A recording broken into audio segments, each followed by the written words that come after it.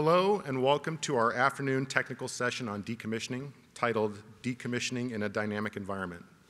My name is Jeremy Groom. I'm the Acting Deputy Director of the Division of Decommissioning, Uranium Recovery and Waste Programs in the NRC's Office of Nuclear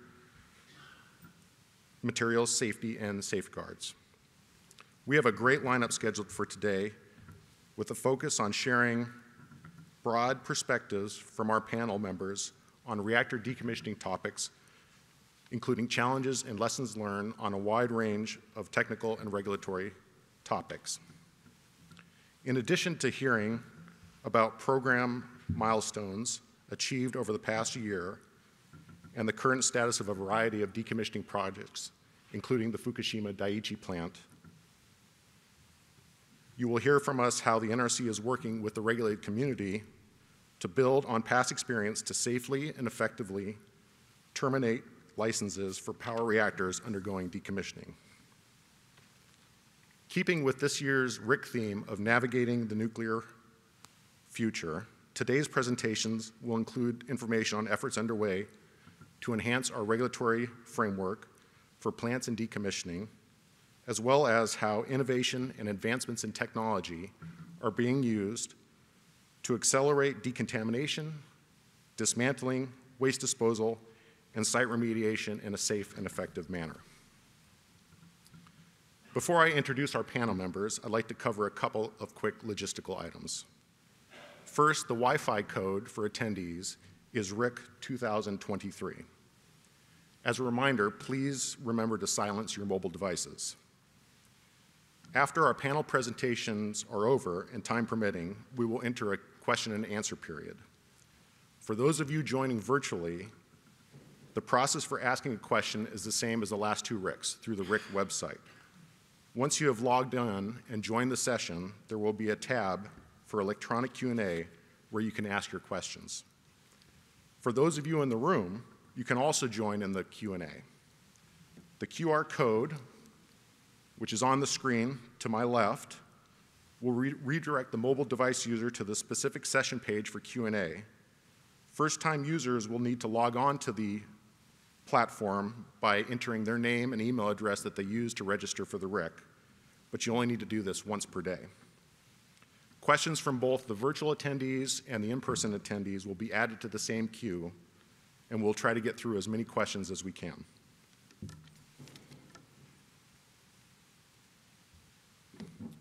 It's now my pleasure to introduce our panel members for today's session, including representatives from the NRC, NEI, EnergySolutions, and Japan's NDF. Our NRC panel member today is Anthony Dimitriadis. Anthony serves as the branch chief of the Decommissioning, ISFSI, and Reactor Health Physics branch in NRC Region 1. He has worked for NRC Region 1 for 30 years and has had extensive experience as a branch chief and as a senior inspector. Representing the Nuclear Energy Institute is Bruce Montgomery, who is the Director of Decommissioning and Used Fuel. Bruce has 45 years of commercial nuclear experience with Bechtel Power Corporation, Baltimore Gas and Electric, Constellation Energy, and Exelon. Now at NEI, Bruce is responsible for industry policy on decommissioning matters, where he runs the NEI Decommissioning Working Group. Also with us today is Amy Hazelhoff, Vice President of Regulatory Affairs for EnergySolutions. Amy has more than 24 years of nuclear power experience working in the areas of regulatory affairs, major projects, and design engineering for both a utility and a consulting firm. And rounding out today's panel is Tokuhiro Yamamoto.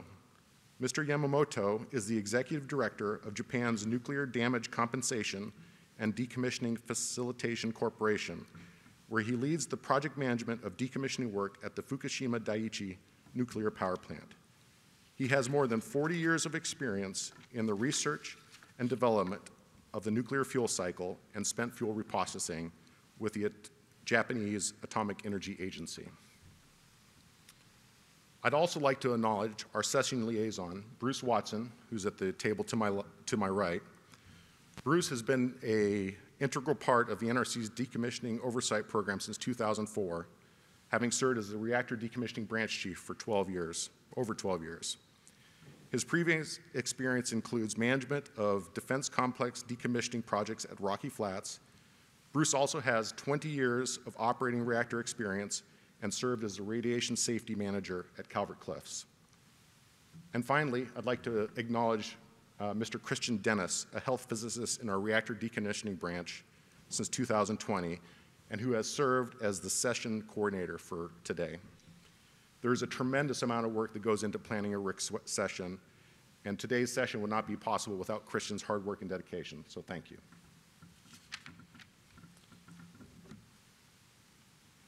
I'd like to end my opening remarks by just displaying the contact information for today's panel. With that, that concludes my opening remarks. Thank you for your time and attention, and I'll turn the presentation and the floor over to Anthony, who's going to talk to you about the NRC's decommissioning inspection program. Thank you, Jeremy. Appreciate it. Good afternoon, everybody. I have about 8 slides to go over with you that focus on decommissioning inspections and our insights based on those inspections. Next slide, please.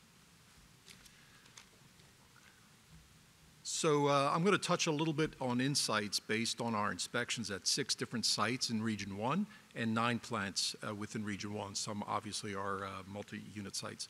I'll briefly cover the transition that a plant goes through when it shuts down for the final time and enters into either safe store or active decommissioning mode. I'll also go over some challenges as well as some successes. Finally, I'll cover some findings or violations that were identified. Next slide, please. Reactor sites operate for years before their operators decide to permanently shut them down. During operation, the NRC uses what's called the Reactor Oversight Process, the Reactor Oversight Program, otherwise known as the ROP, that is outlined in Inspection Manual Chapter 0305. When a site permanently shuts down and the fuel is removed from the reactor vessel for the final time, the licensee submits a notification to the NRC in accordance with 10 CFR 50.82. Upon receipt of such notification, the NRC staff shifts its oversight and ceases using the reactor oversight process that I mentioned and begins using the Decommissioning Power Reactor Inspection Program. This program is described in our Inspection Manual Chapter 2561. This chapter it really isn't long. It's about 15 pages describing our process of inspections, planning, communications, even lists the inspection procedures that we actually use. The reason I bring it up is because as we transition oversight from the ROP to the Decommissioning Power Reactor Inspection Program, our process utilizes what's called the traditional enforcement process program and not the Reactor Oversight Program. We issue violations as opposed to colored findings that you may have heard for operating reactors like green, white, yellow, and red. Next slide, please.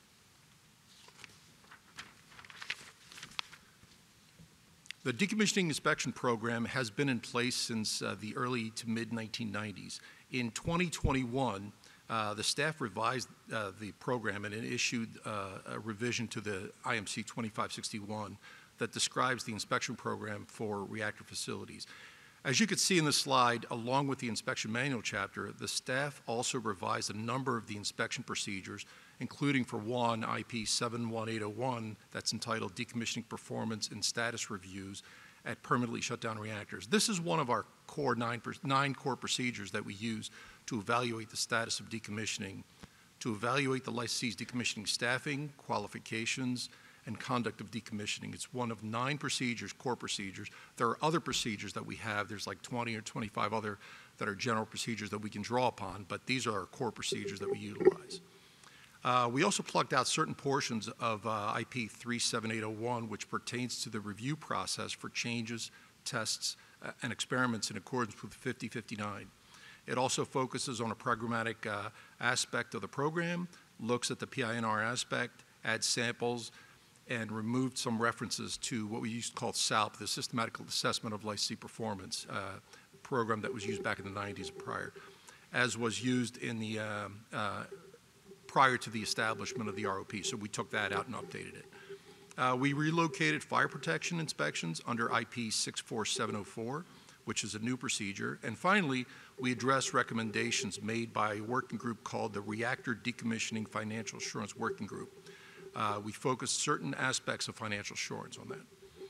For example, the staff added certain focus points and potential triggers that could actually potentially trigger initiation of NRC decommissioning reactor financial assurance spot checks that would be supported by the financial assurance branch in NMSS.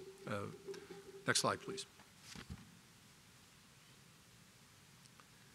We are seeing that sites are effectively planning their decommissioning work and working their plans.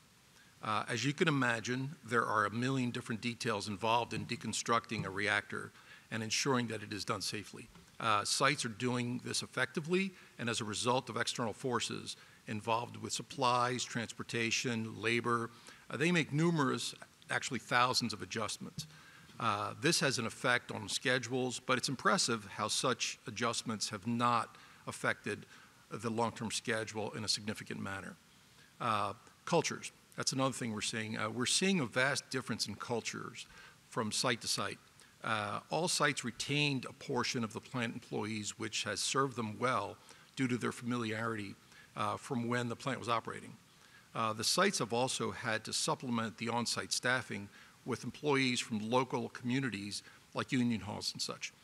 This has resulted in a number of employees that did not emerge from a nuclear background and therefore have not been previously indoctrinated in the very low threshold safety culture that comes from working at a nuclear site.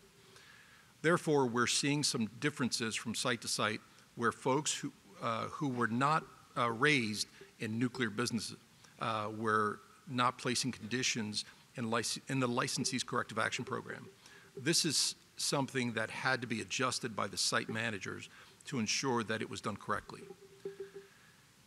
And lastly, the CAP, the corrective action program. The variety of cultures has also resulted in how each site has adopted or embraced the corrective action program.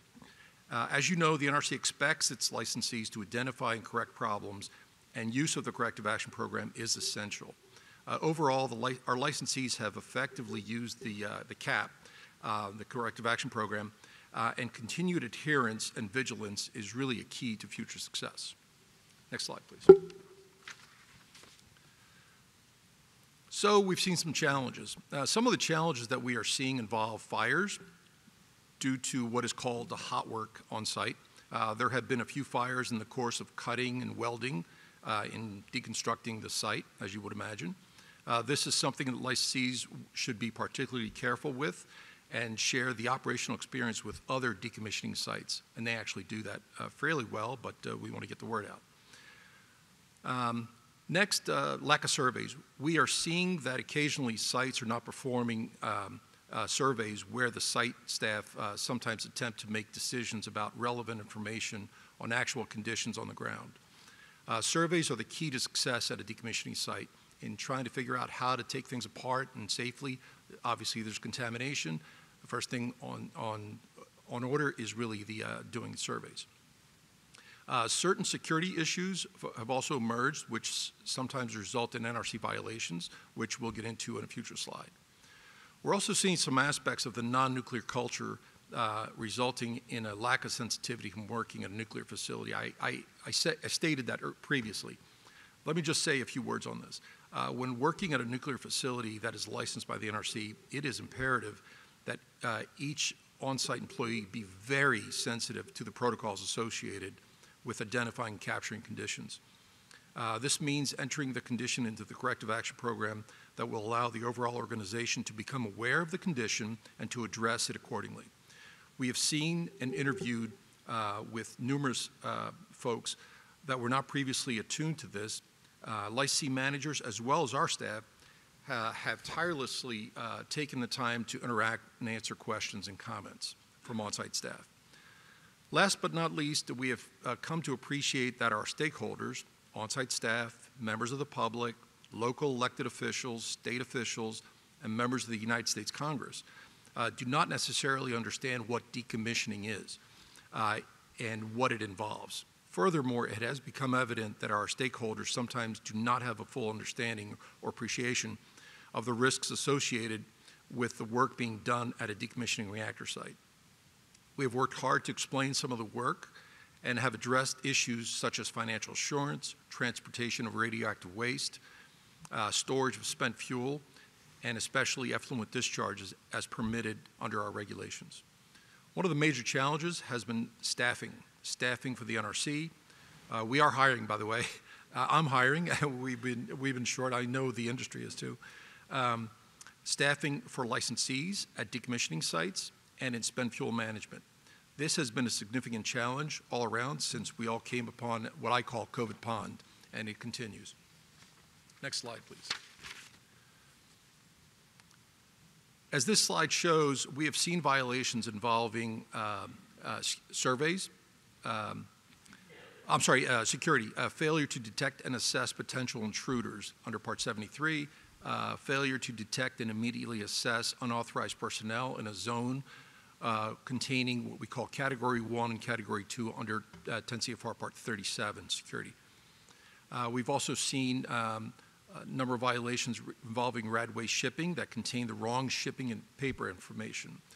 For example, shipping of a package, let's say F, had shipping papers that described information meant for package B, not F, therefore wrong information. So that would be a violation. And lastly, fires. As I mentioned earlier, we've seen a number of violations involving fires due to A, the fire watch person left their station too early or were not present when the hot work was still active, or B, failure to remove combustible material from the area of the active hot work, or C, failure to follow procedures and not remove certain equipment that could cause a fire in violation of site procedures. Next slide, please. Now I'll go over some successes. NRC staff have done a remarkable job in communicating internally, supporting inspections across regions. For example, some of my folks have gone from Region 1 to Region 4 to support inspections, and we've actually gotten reciprocal help from Region 4. And program offices, we ensure that our efforts are objective and consistent. This is really important to us. We don't want to be easy on one licensee and tougher on another licensee based on performance. Our job is to be consistent in our regulatory approach. Our staff has also attended or held public meetings to discuss decommissioning, spent fuel management, decommissioning inspections, and effluent discharges which result from the process of decommissioning, and we will continue to do so. This has been a challenge for us due to the staffing issues as well as the onset of COVID. But our staff has done a great job to ensure that the NRC mission was met. Sites have made significant progress, so this is a success for the sites in dismantling and deconstructing their respective sites. There have been significant challenges beginning with the onset of COVID, as I mentioned, supply chain shortages, weather delays, changes in staffing due to people retiring, that's one of the major factors here, and getting fatigued due to the added stress of COVID, and a shortage of radiation protection personnel to support certain activities. Lastly, the sites have shipped a lot of low-level radioactive waste to various radioactive waste sites. This involves use of trains and trucks with appropriate labeling, marking, communications, and the use of proper shipping papers. This is detailed work that must be done properly and has been done successfully hundreds or thousands of times that you may not even see on the news, which is the success here. This may not be known, but it does not cease to be a success for the folks doing this important work. This concludes my presentation. Bruce? Yeah, thank you, Tony. Clicker. Yeah, thank you. It's a pleasure to be here at the RIC. I think this is my fourth RIC in my capacity as a decommissioning guy at NEI. It's always a pleasure to be here, and it's great to be here in person again. Opportunity to share industry's high-level perspectives on how things are going in decommissioning. And Tony, thank you for those comments. I think my takeaway is that things are going okay, but there's an opportunity for some learning in some of these issues, and we take those to heart and take those seriously. I especially like your comment on the variety of safety cultures. There's going to be a tension between the folks that are used to running the plant to very strict nuclear procedures and human behavior traits, and those guys that come in that are used to deconstruction practices, which really tend to be in conflict with some of the cultures that we've become used to. So it's important that we learn how to make sure that those two cultures mesh properly in a safe and effective way, and as we demonstrate our success. I think my observation over the past year is that, for the most part, we're proceeding through decommissioning in a fairly orderly fashion. We're learning as we go. Improvements in the application of technology and our experience in project management. We are getting better and better at the nuts and bolts of how to decommission a reactor. Now, I say for the most part. While the typical timeline from reactor shutdown to completion of all the physical decommissioning work appears to be getting shorter, the overall project timeline to the ultimate objective, license termination, does not appear to be shrinking at all. In fact, it appears that it might be expanding and is at the risk or is expanding due to problems we are encountering at the back end of the process. Over the past 2 years, I've been working with a small team of industry subject matter experts to better understand the license termination process and to suggest improvements that will establish a greater degree of stability and efficiency in the license termination process. So that's the topic of my remarks today and the focus. It's really been my day job for the past 2 years. Termination, complete, on schedule, and within budget. So how can we achieve that? Well, maybe not the way that guy does, but what we're really looking for here is how can a decommissioning licensee craft and submit a license termination plan, or LTP, to the NRC, have it approved in about a year, implement it, and be able to achieve unrestricted release of the site back to the public within the 8-year overall time frame that we expect to consistently see in the future. So why is this important? As I said in my remarks over the past 2 or 3 RICs, my personal driver, which I believe is broadly shared by the decommissioning community, is not just to show that we can get this right, but to show that we can get this right to illustrate commercial nuclear power as a sustainable enterprise. I've spoken in the past about how decommissioning is just part of the circle of life for nuclear. Design, build, operate, decommission, repeat. We have to be good at all phases to be credible in a world that is focused on sustainable resources and practices. With decommissioning practices or projects in particular, there are 2 choices that we've been making recently over the past few years in decommissioning that illustrate the trend towards sustainability. First, where we have the choice between putting a plant in safe store for 60 years or pursuing decon, we've been choosing decon. The term you will hear in the community is accelerated decon. Second, where we have a choice between restricted release of a site where controls must be left in place to protect the public and the environment, we choose unrestricted release. From a sustainability perspective, these choices make a lot of sense. There is great opportunity here. It's not just about getting these projects across the finish line. It's about getting these projects across the finishing line with schedules that make sense to communities and the future investors, with projects that are performed with fiscal discipline and predictability, and by companies that demonstrate strong environmental stewardship. The result will be a business enterprise that has earned the public trust. The result isn't a foregone conclusion. We face challenges, and I'll name a few. The decommissioning workforce is limited in a few key areas, and I really like Commissioner Wright's comments in response to a question yesterday about what workers we're short of. Health physicists.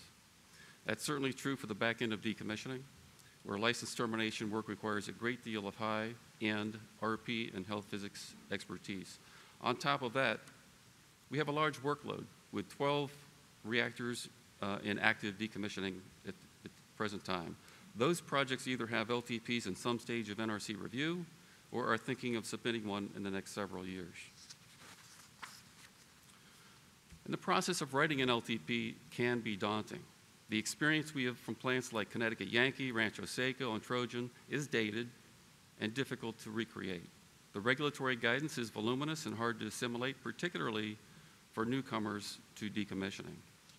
Much of that guidance was written broadly to encompass all different types of facilities regulated not just by the NRC, but also overseen by the EPA, the Department of Energy, and the Department of Defense. Lots of different circumstances and situations are covered, a good bit of which might not apply to commercial nuclear reactors. And even with all the guidance there is out there, there's a few technical gaps emerging during the reviews of the current decommissioning projects that need to be closed if we are to be efficient. And the final challenge that I would highlight owes to the fundamental nature of the decommissioning industry in the United States. It's competitive. And the fundamental behavior of a competitive industry is not always conducive to open sharing and collaboration. So these challenges all beg for solutions.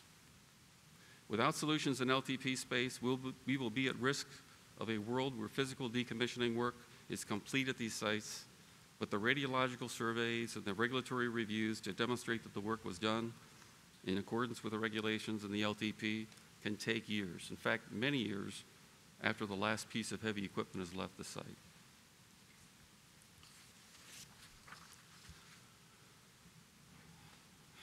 So that's the tough news. And like Tony, I'd like to focus a little bit on the progress that we've been making and reward ourselves the progress that we have made, some of which is quite recent. First, as I mentioned, innovation and advancements in technology are accelerating the process of decontamination, dismantling, waste packaging and transportation, and disposal.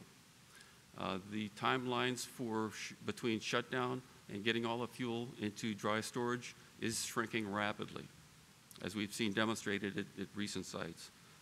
We need to bring some of that high-tech technology over to the back end, where radiological surveys and analysis could benefit from some of those advancements as well. And I'm confident that we will. Second, the NRC has published a proposed rule that promises to rationalize the regulatory transition from operating status to decommissioning that will eliminate the need for many license amendments and exemptions. We hope to see a final rule on that in 2024. Third, we are starting to see competitors collaborating on projects that will improve business for everyone. Improving the license termination process is a great example of this.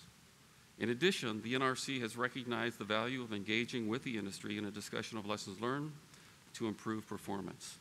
And we are supporting NRC's plan to conduct a public workshop on decommissioning lessons learned in a couple of months.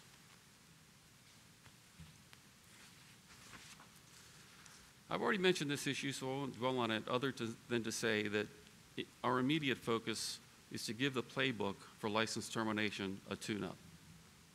This is a complicated process, so it's very important that the guidance to licensees and to NRC reviewers is applicable, clear, and concise.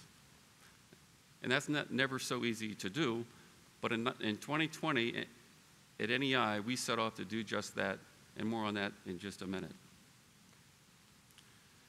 So it's important to recognize the dynamic nature of decommissioning, hence the title of this panel. The regulatory oversight of decommissioning, the project itself, are closely intertwined on top of each other, along with the process for planning and executing a license termination plan. It's overlaid in a way that just creates nightmares for project managers in the industry and NRC alike. Let me illustrate. LTPs contain the acceptance criteria for the work to be performed.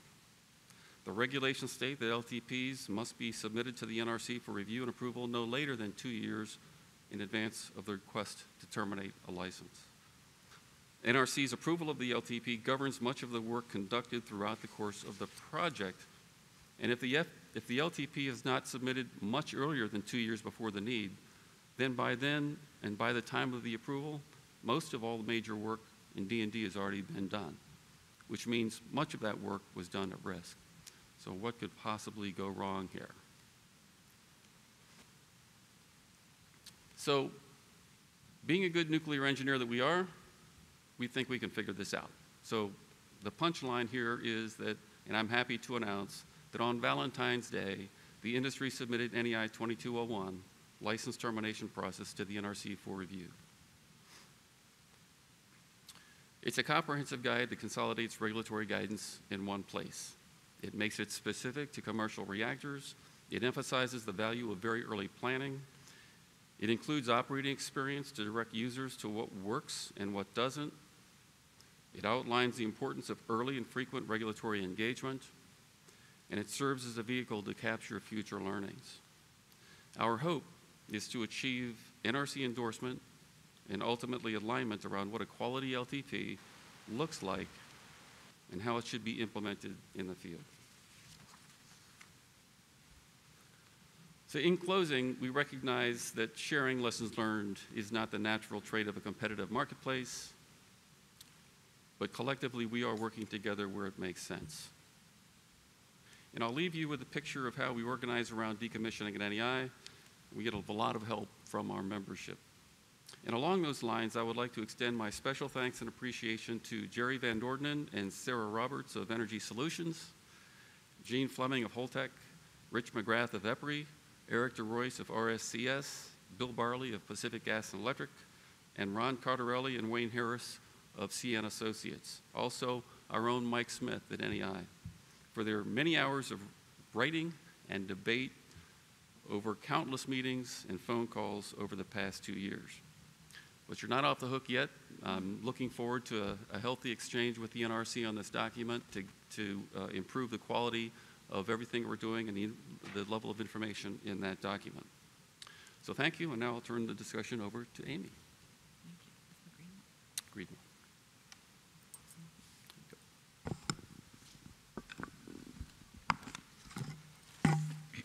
Thank you, Bruce. It's a pleasure to be on this esteemed panel today and speak with you all this afternoon. So EnergySolutions has projects at various stages of completion. I will note that we are the licensee at La Crosse, Zion, 3 Mile Island Unit 2, and Kewaunee. And we are key partners at Savannah, Fort Calhoun, and Songs. As you can imagine, we have kept the NRC very busy, both headquarters and region. And on behalf of EnergySolutions, I do want to extend a thank you to the NRC for their commitment to ensuring that the health and safety of the public remains at the forefront of these important decommissioning projects. I'm very pleased to share that La Crosse received the safety evaluation and license termination from the NRC in late February. The license transfer back to Dairyland is pending, so that's very exciting and a huge milestone for the industry. My focus today is on the licensee perspective on 2 specific topics. The first is planning and scheduling regulatory activities, and the second is on leveraging technology for safety and efficiency. Okay. So prepare a regulatory schedule that includes all licensing and compliance activities and integrate that schedule into the site master schedule.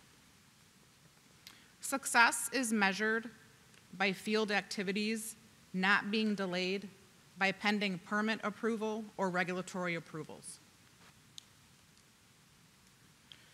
So Bruce spoke about LTP license termination plan. Focus on development early. These have historically taken 2 to 3 years from initial submittal to NRC approval. And as Bruce noted, any delay in LTP approval results in work being done at risk. Additional regulatory considerations. To obtain unrestricted future use of the site by the state, the site must meet the EPA soil and groundwater activity limits for specific radionuclides. The LTP replaces the groundwater monitoring program once approved and implemented. So this is a high-level decommissioning timeline. It shows key activities and milestones. This is consistent with NEI 2201. Bruce can attest. I do just want to highlight, if I can, yeah, there we go. So right in the center there, LTP development and FSS procedure development start early and do run in series. It's very important to coordinate NRC inspections. So coordination with both NRC and state inspectors is key, and communicating any schedule changes promptly is also key. Surveys of excavations must be coordinated with both NRC headquarters and region staff, as these are done before the FSS is complete and therefore at risk.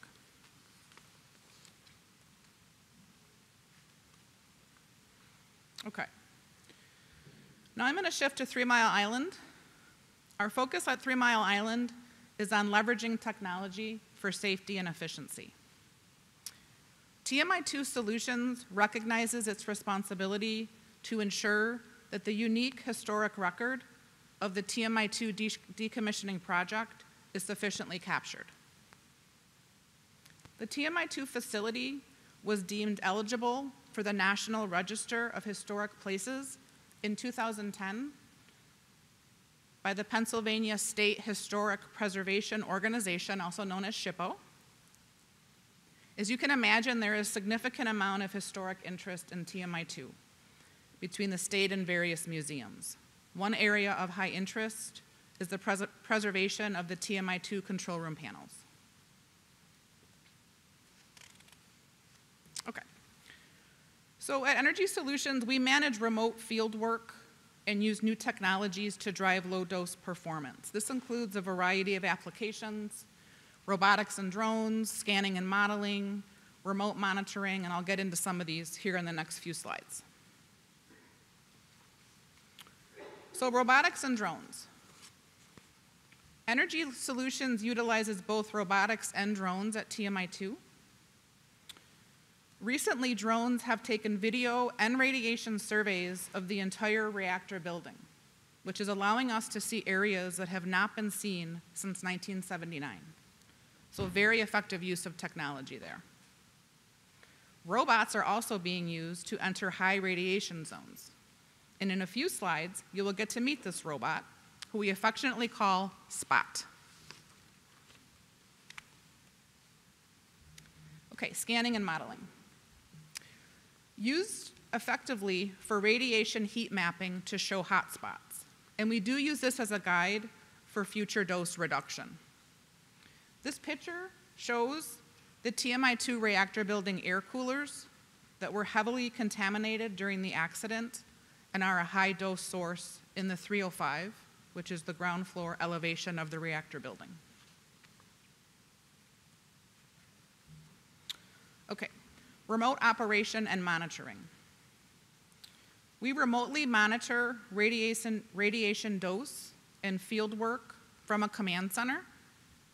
This allows two-way communication from workers in the field to stakeholders in the office. Another tool to reduce worker radiation and industrial safety exposure.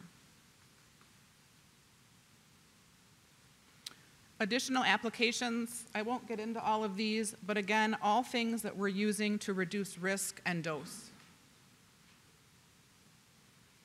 All right, I promised Spot in action. So these two photos show Spot removing debris to gain access to the D-rings. There was a wooden frame around the D-ring opening with a screen attached to it, which was dislodged during the accident. So here you see Spot tugging at the debris to move it out of the way to gain access. This showcases Spot again with his arm manipulation. This is a large range, obviously, and can pick up a certain weight of various debris. This also shows the same.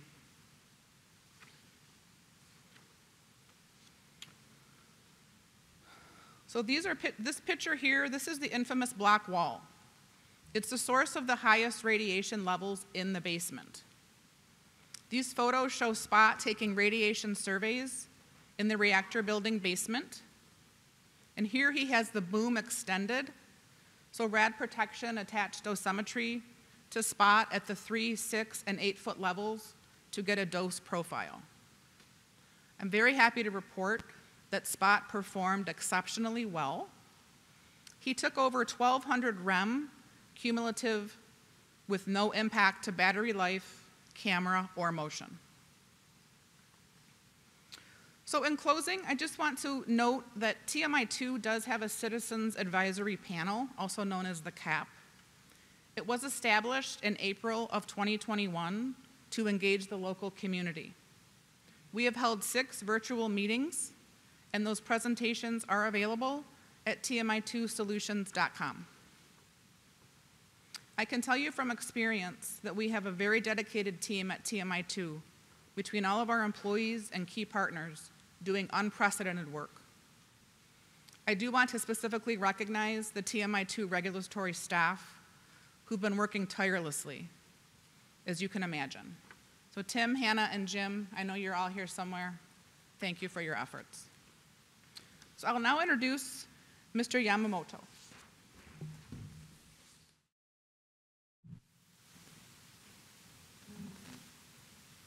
Can you hear me?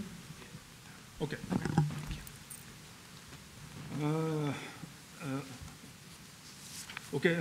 I would like to introduce you the outline of the status and plans of the decommissioning of the Fukushima Daichi nuclear power plant that experienced severe accident 12 years ago. And before starting my presentation, I would like to note that many OHPs I am showing you today are quoted from various sources. And also, please note that I will refer to Fukushima Daiichi as 1F for short. Next, please. This one shows the contents of my speech, and after the short introduction, I will move on to the technical issue of the decommissioning. Next, please. And it shows the organizational structure. After the accident, there was a need for injecting funds to TEPCO, which is the owner and operator of 1F, to cover the compensations for the loss and damage caused from nuclear accidents.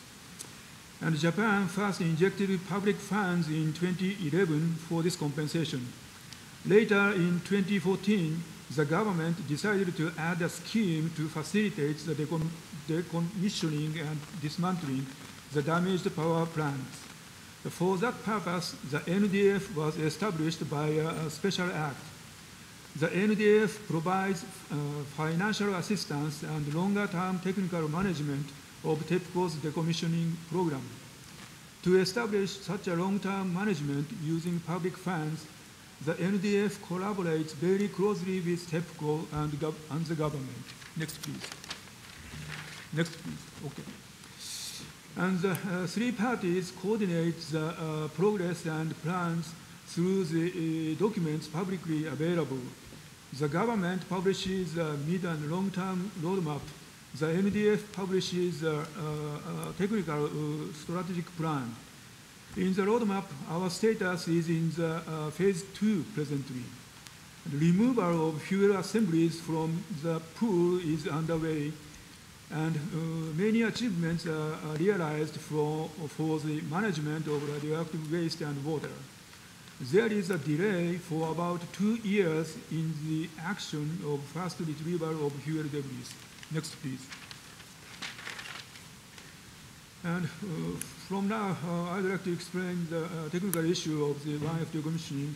And at first, let me quick review of the accident. That accident, the reactor core melted in unit 1, 2, 3, and hydrogen was generated because of the oxidation of fuel cladding. It led to hydrogen explosion in unit 1, 3, and 4. And after the accident, fuel assemblies in the reactor buildings were removed from unit 3 and 4, and fuel assemblies are still stored and cooled in unit 1 and 2. Next, please. And one of the biggest issues of 1F decommissioning is contaminated water management. Contaminated water is generated daily, mainly because the groundwater seeps into the building and is mixed with highly contaminated water. And countermeasures for contaminated water have been carried out based on 3 principles. First one is removing contamination from water, shown in red one. The second one is redirecting groundwater from contamination sources, shown in blue one. And the third one is preventing leakage, shown in green one. And the lower chart shows the reduction of the generation rate of contaminated water is achieved from about 500 cubic meters per day in 2014 or 2015 to about 130 cubic meters per day in 2021. The contaminated water is collected and treated in a safe way. The multinuclide removal system, ALPS, removes most radionuclides from the contaminated water, except for tritium. Next, please. Also, water containing tritium has been stored in tanks since the accident. The water needs to be handled in a way as other nuclear facilities do to release the land from being used for tank storage. The safe and reliable solution is to discharge into the sea after dilution. The treated water discharge system shown here will become available this later spring to summer. And in order to implement the treated water discharge into sea, it is necessary to continue to provide accurate information and open and transparent monitoring of all systems and discharges is required, and also continuous ocean monitoring will be essential. Next, please. And the next item is fuel removal from spent fuel pools of Unit 1 and 2.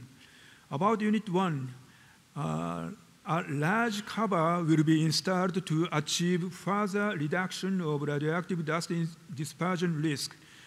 And after the removal of the rubble, including the displaced overhead crane shown in green in the left picture, and removal of fuel is expected to begin in 2017 to 2018. And after Unit 2 shown in light, making opening on the south side of the reactor building, fuel will be removed from this opening using a boom-type crane system operated remotely. The construction work has already started, and removal of fuel is expected to begin in 2024 to 2026. Next, please. And the next item is fuel debris retrieval. This slide shows how much we know about the distribution of fuel debris. And let me give a very brief introduction. And about Unit 1, most of the fuel debris is present at the PCV bottom inside the pedestal. And about Unit 2, large amount of fuel debris is present at the reactor pressure vessel lower head. And about 3, the distribution of fuel debris in Unit 3 is about halfway between Unit 1 and 2. And some amount of fuel debris may have spread outside the pedestal in Unit 1 and 3. Like this, the situation inside the PCV is gradually becoming clear, but still now information is limited. And we do not have visual data inside the reactor pressure vessel up to now. Next, please. This figure shows the system for trial retrieval fuel debris in Unit 2. The operation will be performed by opening hatch of penetration, and the robot arm moved in and out to retrieve fuel debris inside the PCV. And to achieve that, a new containment barriers should be provided outside the PCV. These robot arm and containment barrier systems are now under the test and adjustment, and the trial retrieval is expected to start in late 2023 fiscal year. Next one, please. And after the trial fuel retrieval and subsequent gradual expansion of the retrieval scale, further expansion or large scale of fuel debris retrieval is expected. This OHP shows the typical fuel debris retrieval method which have been studied. Dry method and new submersion method shown in left and center are now mainly being discussed, and both methods have no proven track record in the nuclear industry, and many challenging issues and risks have been identified. And the NDF has recently decided to start discussion about the method of large-scale fuel debris retrieval at the newly established subcommittee to contribute to determine the debris retrieval method. Next one, please. Next item is about the analysis. The characterization of fuel debris and waste is quite important for promptness and rationality of decommissioning. And the analysis of such fuel debris and waste will be the critical and essential path. In this context, existing hot laboratories operated by nuclear fuel fabricators and JAEA are being utilized, shown in green one. And to reinforce the analytical capacity and functions, 3 hot laboratories in the 1F site are planned. The first one is for solid waste and treated water analysis, shown in blue left, and is in service since last autumn. The second one is for fuel debris analysis and is now under licensing procedure, light one of blue. And the last one is under the design by TEPCO for future needs of analysis, shown in pink. And like this, the facilities for analysis are being developed in stages to meet analytical needs. Next one, please. The fundamental principle for decommissioning is balancing between reconstruction and decommissioning. And it is important to deepen the understanding of local residents about the decommissioning through interactive communication.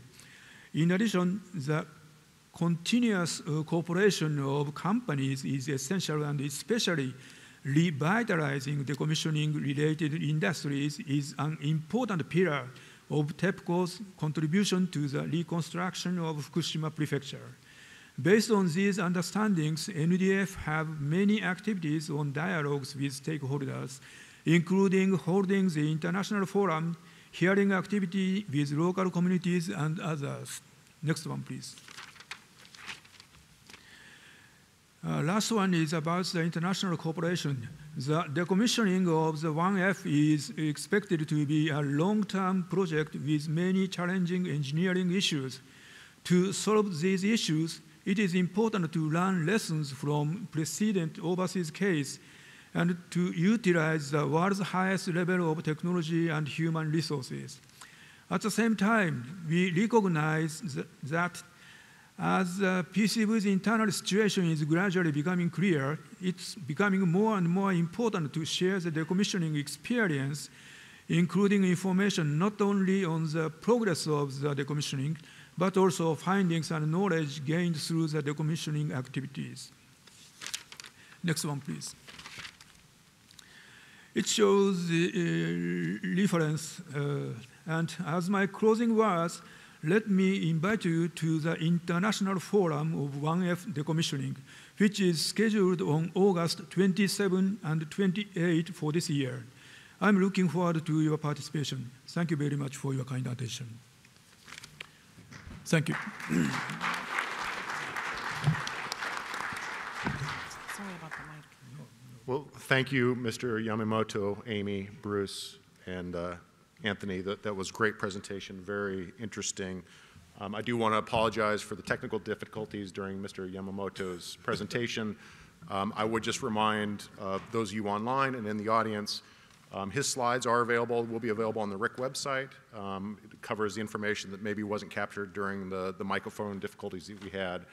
And I would also encourage you to look at the references. There's links in each of his references that have just a wealth of information about the status of Fukushima and where Japan is with that decommissioning, very complex decommissioning project. So thank you again to our panel members.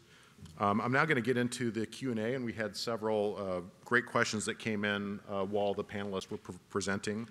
And I'll just start with, actually, Bruce, I have one for you. So let me just pull it up real quick. So, you know, we're all interested in knowledge management, experience, how we address, you know, an aging workforce and being ready for the future. This very much goes with the theme of this year's RIC of navigating the nuclear future. You spoke about meshing of experience, and the question is, what advice can you give to longtime nuclear workers on kind of that transition from operating standards to decommissioning standards? How do you maintain the appropriate levels of rigor throughout the decommissioning process?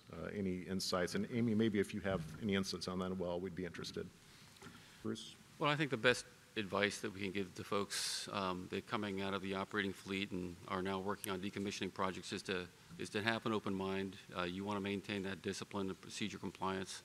You know, one of the stories I always like to hear from one of my colleagues at EnergySolutions is you walk down the hallway in the reactor building or in the turbine building, and you see a decommissioning group working, and the plant's been long shut down, the fuel's out of the core, it's in dry storage, and they're carefully unbolting a piece of equipment off the deck.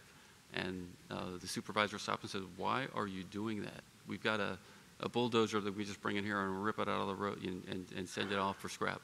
I mean, it's a different culture, but I think you know, for the most important thing we can do is encourage the folks at these plants that have operated it for 20, 30, 40, even 50 years to stick around through the decommissioning project. And thankfully, there's great opportunities to do that and learn how decommissioning is done. There will be future opportunities, if you've been hearing for the past few days, as the new reactors come along. And hopefully, it's at the site you're working on right now to decommission the reactor that you were working on. So I think stick around, learn how decommissioning is done. You know, we mentioned the 12 reactors that are going through active decommissioning right now. Our objective here is to learn as much as we can from those 12 reactors, capture all that information in NEI 2201 and the regulatory framework, put it on the shelf, because there's going to be a hiatus. After these plants are done, we won't see, I think, hopefully, much more in the way of decommissioning. As you know, you've heard, folks are going through SLR. Most of the plants are expected to request subsequent license renewal, and they'll be operating for quite some time. We don't want to forget what we're about to learn over the next 5 to 10 years. We want to bottle it and put it on the shelf so that when these folks need it, it's all there.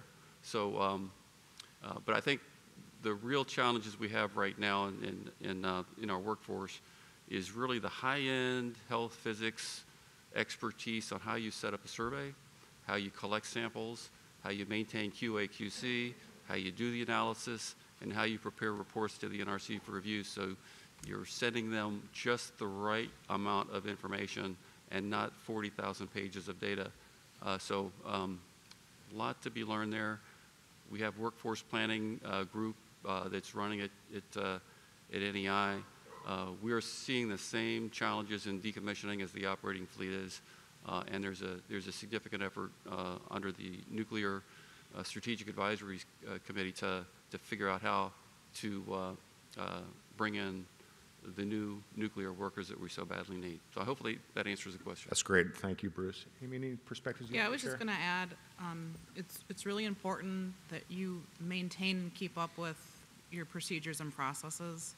I think we can get a little lax with some of the scope that we do in decommissioning, and I think, you know, Anthony, you mentioned that we tend to have less experienced staff sometimes in nuclear, so making sure we have those robust procedures and processes and that they're followed, I think, is also key. Great, thank you. So another question we received, and I'll take a quick stab at this one. How has the Inflation Reduction Act affected the decommissioning outlook for the NRC? It does mention a couple of plants, and I won't get into specifics, but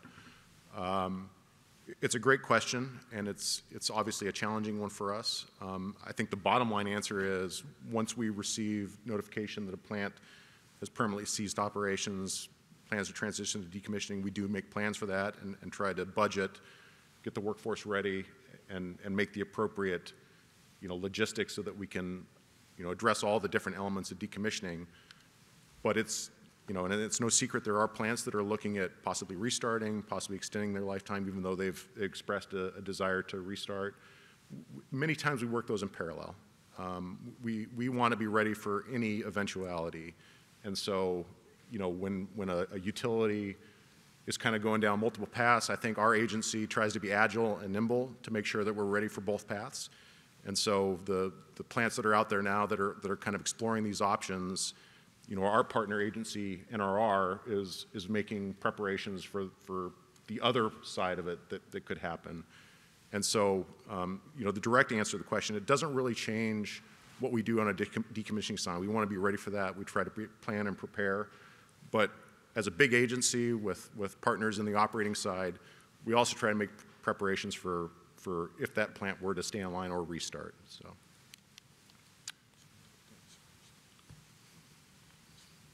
Tony, I think this is a great question for you. It really does go along with your presentation, and I think you addressed it a little bit, but maybe you could talk a little bit more about the process that we use. And can you talk a little bit about what the NRC does and what measures we have in place when a regulatory violation is identified at a decommissioning or decommissioning facility? Sure. How do we handle that? Good question. Thank you. So when I mentioned in my slides that when a site transitions from an operating reactor to a decommissioning reactor, we change from the ROP to the Decommissioning Power Inspection Program. The difference there is that we don't utilize the reactor oversight process that it's a mature process, but it has more checks and balances. We have the traditional enforcement process. So when one of my inspectors, for example, identifies an issue of concern, and it could be a violation, there's a couple of things that go along with that. And the first thing is we first determine, is it truly a violation of NRC requirements, orders, licensee commitments, tie downs, things like that. And the next question is it greater than minor significance? So we have to clear that hurdle first. And there's a lot of information that goes into that to make that determination. And we try to do that in an objective and consistent manner. And we talk to the inspectors, of course, the inspector who identifies it, but also other inspectors who have experience in the field to make sure that we are objective and consistent. And after that, we use the traditional enforcement process, the enforcement policy, and the enforcement manual to make sure that we assess it with significance. And the significance levels go from 1 as the most severe to severity level 4 or 5 if it's minor. So that's our process. And there's a lot of give and take to try to see if it lands in the right severity level column. And how do we do that? Well, it's called good judgment. How do you get good judgment? Well, you get it from a lot of bad judgment, right? So we do a lot of hypotheticals, and you want to make sure that you compare licensee A with this condition with another licensee B with a slightly different variety of, let's say you change the duration of time for which the violation was in effect, to make sure that you're in a good place as far as what we issued in the past and if it really makes sense, really, effectively makes sense. So that's how we do that. Yeah, great, thanks, Tony. And I'll just add a couple of things. I do work in the enforcement world. The level of rigor that the NRC applies as violations become more significant also increases. So we want to make sure we get it right. And we have violations that are non-escalated violations. Those are typically dispositioned at like a branch chief level, peer checks, et cetera.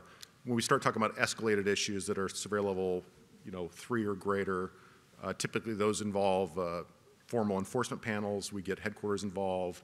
We make sure we have all the right subject matter experts involved. So it is a graded approach, but I think that's just a piece that I wanted to highlight. So thank you, Tony. Got a basic question about the requirement for when a plant has to complete decommissioning. If a multi-unit site like Indian Point, Dresden, Peach Bottom gets a 40-year extension for the operating units, would the 60-year limit for decommissioning for retired units be extended to align with the operating units? Look, I've got Bruce here. Bruce gave me some insights. So the simple answer is no. The 60-year requirement remains the same. Now that said, you know, the NRC is not unwilling to entertain exemptions. You know, we want to make sure that the safety of the operating unit is maintained. So if the dismantling, deconstruction activities of the retired unit would interfere in any way with the operating unit, we have and will entertain exemptions to that 60-year requirement. But it does hold as 60 years.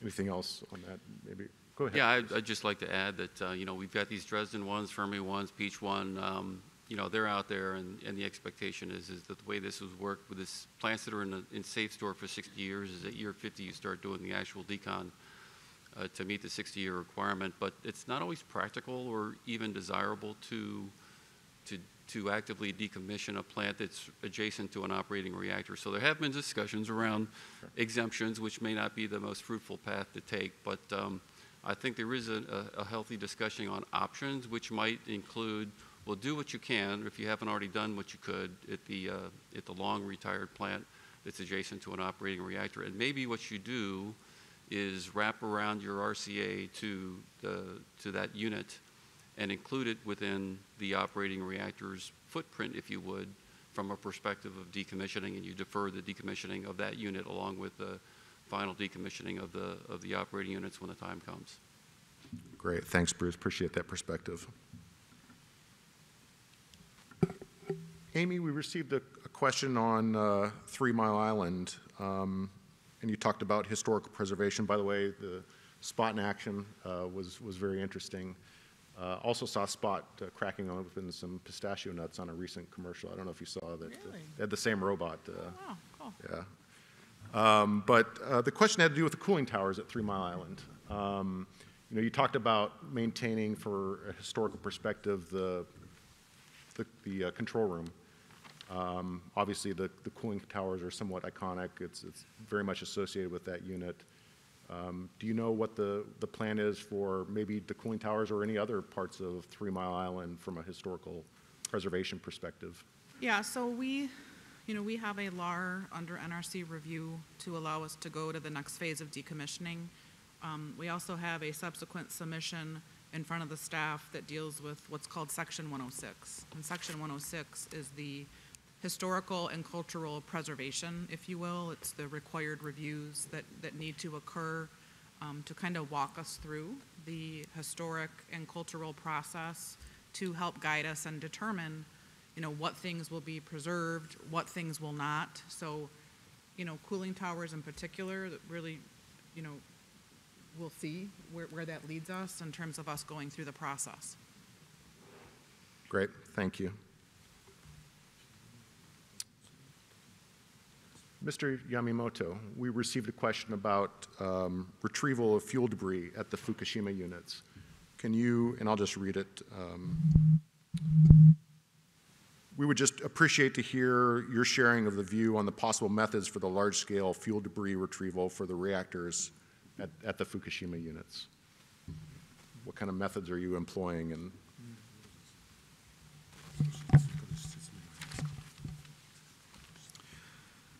thank you very much for your question. Let me see.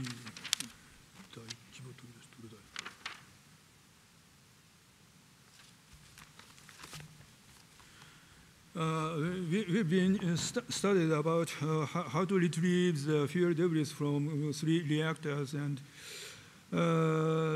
just now we are discussing about fuel debris from Unit 3, and submersion method, when I showed you on the right side, one was difficult to use it because sealing of the PCB, upper part of the PCB is quite difficult, and so I explained the center of my OHP full submersion system. It shows covers all the reactors with strong structures and put water into that strong structures. We have already studied that the structure can be made with seismic resistance and with space constraint of the 1F, but still now there are many issues to overcome to achieve that. And so still now we are under discussion about how to achieve the fuel debris from these reactors. Okay. Great, thank you. Anthony, I think the next question probably is for you. You talked about the challenges of fires at decommissioning plants. Is there any guidance on plants maintaining an on-site fire brigade or transition to relying on off-site agencies that you know of or that is readily available? And then maybe just talk a little bit more about your insights into best practice for hot work. Also interested in any other panel members' thoughts on that. I'll kick it off. So there is some guidance. Most sites, when they decommission after a certain time, they transition to what's called an incipient fire brigade. They do have goodwill contracts with off-site agencies, private fire companies, and things of that sort. And they maintain liaisons with that and bring them on site to talk about where they would go if there was a fire. But as the plants slowly decommission and buildings begin to disappear, obviously, starting with the site shutting down, the risks of fire drop down dramatically. And after the Zerk fire window is closed, then it goes down even further. So that's number one. Number two, after that happens, they transition to what's called an incipient fire brigade. There is some guidance, but generally it goes into an incipient fire brigade, and they have procedures and things on site to learn how to, for which they implement to fight fires. Did you want to add anything from the industry? Yeah, I'd just like to emphasize that fire protection continues to be very important during decommissioning, because if you really think about the risks, yes, the profile goes way down, but if you were to think about how you might be able to transport radioactive material to the public off-site, it's going to be, through a fire is probably the way that would happen. So I think as you get into decommissioning, fire prevention, fire protection is a very significant, important part of the licensee's program to maintain and for NRC to oversee. Great. Thanks, Tony and Bruce. Appreciate that. We received a question about spent fuel management and how that factors into the overall decommissioning plan. And, my thought is it is transferred to dry fuel storage before most decommissioning dismantling work. Any other additional thoughts or perspectives on that, Bruce or Tony? Or yeah, sure. I think that's one of the great success stories in the United States is the ability for us to pivot from ultimately, transporting this waste and this spent fuel to a permanent repository back, when we thought that would happen, to being able to safely store this in dry storage at the sites. One of my old plants, Calvert Cliffs, the fuel's never left the site. We've been operating since the early 70s, and the footprint for the dry storage, the ISFSI, Independent Spent Fuel Storage Facility, is the size of a small Walmart parking lot. It's very impressive when you show folks that. It's very safe, and it can be there for a long time, unfortunately, but it's safe for a very long time. So I think it's a success story, and the folks in that line of work continue to innovate on how we can more rapidly move from a shutdown and get this fuel into dry storage by accommodating the higher heat loads associated with those in the designs of these casks. So I think it's a success story. We're hopeful that there's going to be someone who is able to license and operate a consolidated interim storage facility, and ultimately we find a way to permanently dispose of this fuel. And of course, as you've heard, I think over the past couple of days, the the new reactor community is getting sort of interested in how this used fuel might be useful to them. Yeah, just to add, the introduction of the ISFSIs, the Independent Spent Fuel Storage Installations, when the reactor shuts down and the first order of business is to remove the fuel and put it in the spent fuel pool, they've been installing it into canisters, what they call canisters. The licensees, Holtec, TN, Orano, New Homes, they're very good at what they do. They've been doing this for a long time. They've been doing it since 1986. This is not new stuff. They do it, and they do it very slowly. And our inspectors are on site during dry runs. They're there when they're actually loading the first couple of canisters, and they do it, every 3 years now, or every sooner, more frequently. But our guys are there to observe this thing because the fuel could be out there for a number of years, depending on what happens finally with either interim storage or final disposal. So our inspectors are there to observe the licensee's performance for that.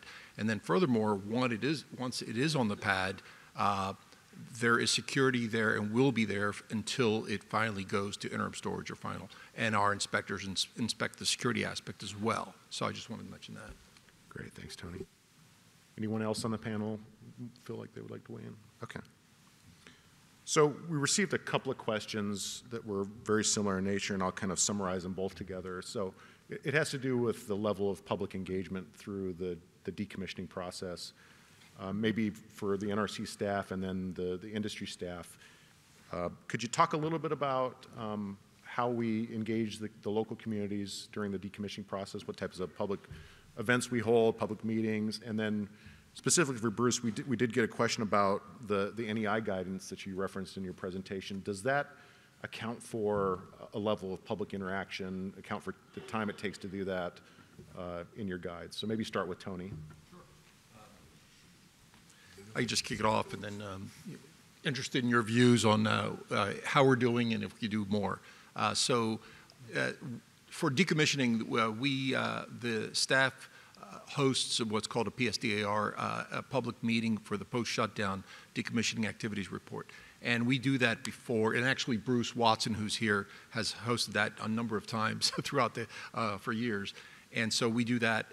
We've also had a number of webinars and actual public meetings where we talk about PSDARs, shutdowns, and how decommissioning is done. We also hold government-to-government meetings to talk to members of U.S. Congress, staffers, county executives, mayors, local elected officials, things like that. And so we continue to do that. And more recently, we've been having similar public meetings to talk about either security or emergency preparedness at decommissioning sites, and also for spent fuel. And we also are planning with the program office, with Jeremy's staff, with Sean Anderson, we're planning further public meetings to talk about effluent releases, which are allowed within our regulations. But Bruce?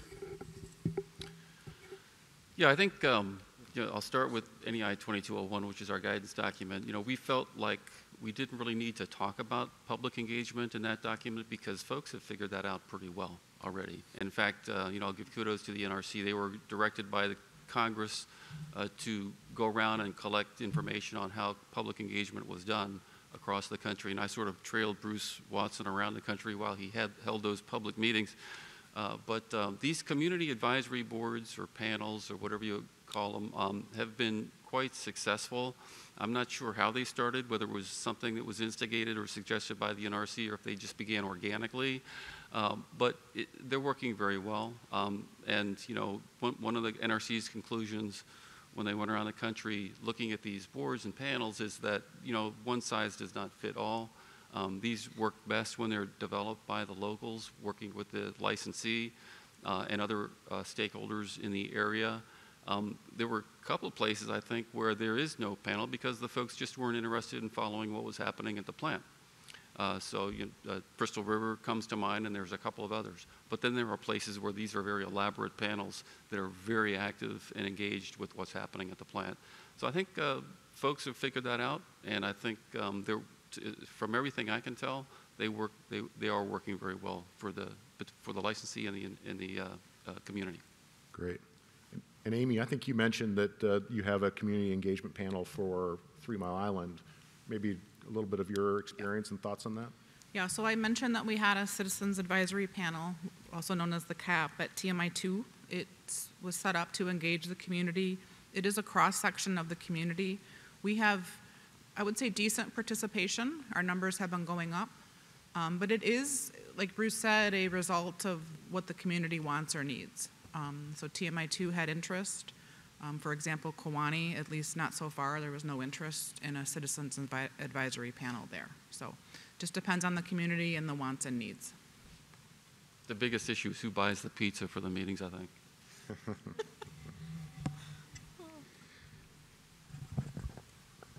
So Tony, in your last response, you talked about discharges, effluent discharges. Have you seen any growing trends in public perception of that, anxiety, even though for the most part they're all within NRC established regulatory requirements? Yes, there's been recent, I guess, a little anxiety about discharges. I believe that the stakeholders near, for example, Pilgrim and some of the, a site in New York. I don't know if it's because the members of the public became aware that there are discharges, where in fact the discharges have been happening in Pilgrim since 1972, continuously, except for I think 2019 and 2020, 2021. But for 47 years that they've been discharging regularly when the plant was operating. And in Indian Point, for example, since Unit 1 was in operation in 1962 until 74, and then since Units 2 and 3 have been operating, there have been continuous discharges for years and continue to do so. I think there might be, it's possible that the stakeholders were not aware prior, and that now they become aware of what is permitted for discharge. These discharges are actually, the water is not just dumped in some way. This water is actually processed, monitored, ensured that it meets the regulatory limits, and then the effluent discharges are done. So there is some trends that people have some anxiety about it, but this is happening throughout the United States, and there's a reason why we have our regulations that permit this sort of thing, and we deem it to be safe. Great. So we've got just a little over 5 minutes left. I think we've got time for probably one more question. And we got an interesting one about maybe harvesting some knowledge from the decommissioning process, doing what I would call maybe failure analysis on components that come out of the decommissioning process to learn about failure mechanisms, maybe feed that into operational experience for the operating fleet. Any thought from any of our panel members on learning from these components that have been in service for a long time, they've been subject to the effects of radiation? How do we take that knowledge and build upon it? Yeah, thank you. There's been quite a bit of interest in this, and I'm surprised that there hasn't been as much motion on it. Containment penetrations, piping and electrical penetrations that have been serviced for a long time, those that are subgrade in particular, reactor vessel components and samples therefrom. I think, EPRI's not on the panel today, but EPRI's been working with the NRC and some of the licensees to figure out what are the high value components to extract and send over for some R&D.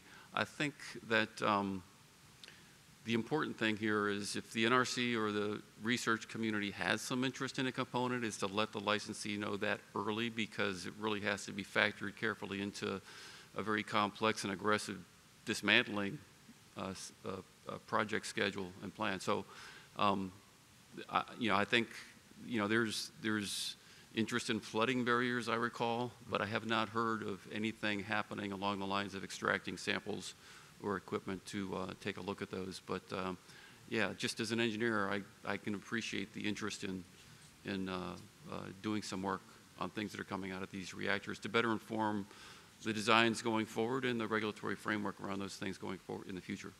Great, thanks, Bruce. Mr. Yamamoto or Amy, any thoughts? You've got a couple of really interesting sites that have a history. Thank you very much for the question. And Fukushima Daichi has a severe experience 12 years ago, and its decommissioning, we need very, very long time. And so the accumulation and transfer of the knowledge is quite important. And but at least right now, we are just preparing for retrieval, fuel debris retrieval, and in near future we have to make a good system about transfer of the knowledge to the next generation. Okay, thank you. Thank you. All right, I think that's probably all we have time for today. Jeremy, could I go back to that question that someone asked on the Inflation Reduction Act? Yeah, I think, please. Just bottom line, I think the immediate effect is going to be it's going to dry up the decommissioning market going forward because folks are going to continue operating. But it wasn't just the Inflation Reduction Act; it was the Commercial Nuclear Credit Program and the DOE loans. And to a large extent, the actions were being taken at the state level to preserve these operating power plants. But looking ahead, the Inflation Reduction Act is going to incentivize a lot of work that you're going to be familiar with. It's steam generator replacements as folks go into subsequent license renewal, reactor vessel head replacements, steam dryers and whatnot, very large components that when you look at those projects, they're sort of decommissioning projects in a microcosm. And instead of building a place to store them on site when they're taken out of the reactor, we're going to want to transport those, package and transport those for off-site disposal. And there is a discussion happening right now between the industry and the NRC. And can we really treat those projects as decommissioning projects as mini projects, if you will, and use the decommissioning trust fund for that purpose? And we think we're going to make some headway on that this year. Certainly there's going to be a lot of work going forward that's stimulated by the Inflation Reduction Act as we renew these plants and renew some of these components and make sure that as we do those jobs, we can transport those large components off-site for disposal directly as opposed to storing them on-site. We've got hundreds of components that are being stored on-site around the country right now. That's probably not the greatest low-level waste storage place that we'd want to have. Great. Thanks for that, Bruce. And I think it very much goes with the title of our presentation, or our theme, or our panel, Decommissioning in a Dynamic Environment. There's a lot of factors in play right now, and I think you hit upon a lot of them. So, well, with that, I'm going to bring this technical session to a close. I want to thank everybody for participating today. I think it was a very robust discussion. I think a lot of unique perspectives were brought forward. I want to thank our panel members who participated. Again, thanks to the liaison and session coordinator who brought this all together. I do want to thank our audience members who provided questions and also who just came and listened and learned something. I think it was fantastic. I know that a number of our panel members will likely be available after the session's over. If you have a specific question, they'll likely be in the hallway. You can grab them there. Just a couple last-minute closing things. Feedback is important to us. We're always trying to improve the RIC. For those of you logged on and those who have accessed the portal, there is a feedback tab, and if you have any comments or suggestions on how we could make this session better or improve the RIC in general, please don't hesitate to add those. I do have one last announcement I wanted to make, and the NRC is going to host a decommissioning lessons learned public workshop, be a public meeting sometime in the next few months. I'd encourage everybody to look on our public website for the details on that. They'll be noticed like any other public meeting, and look forward to a good attendance there. With that, I want to thank everybody again, and this session is closed. Thanks, everyone.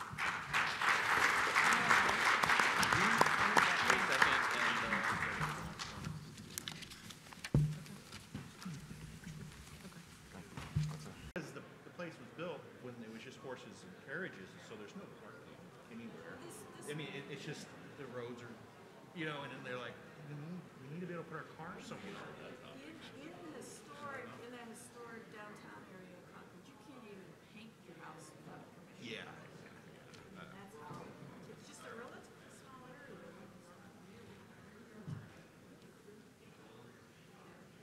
You ready?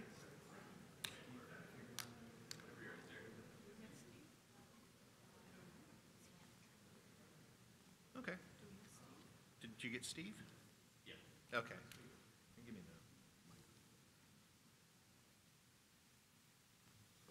Welcome, folks. Is that on? Okay. Thanks for coming to our session. My name is Terry Brock. I'm a senior health physicist in NRC's research office. We're glad we were able to present the results of this study that's been going on for a while. When we asked, it started out with an interagency agreement between EPA, NASA, and NRC with the DOE low-dose program at the time. And one of the things NRC asked for, let's do an epidemiology study of our radiation workers.